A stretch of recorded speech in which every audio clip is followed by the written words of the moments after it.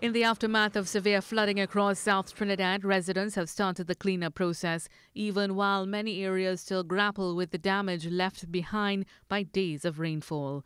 Raffick Baksh of Katwaroo Penal and his family were engaged in their cleanup when they spoke to TTT News. Water all inside here. You could see mud all about all my doors and everything. Swell up already with our water. And every year we just had the same problem.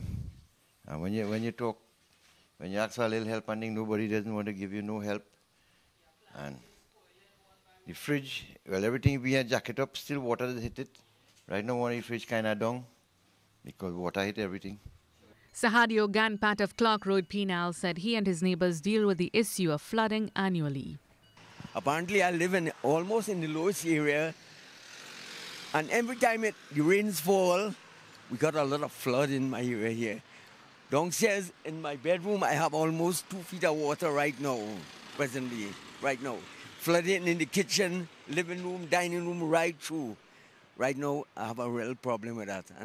Homeowners in South are working tirelessly to clear their homes of debris, mud and silt deposited by floodwaters, as well as waterlogged furniture, damaged appliances and belongings that couldn't be salvaged. Mahalia Joseph Wharton, TTT News.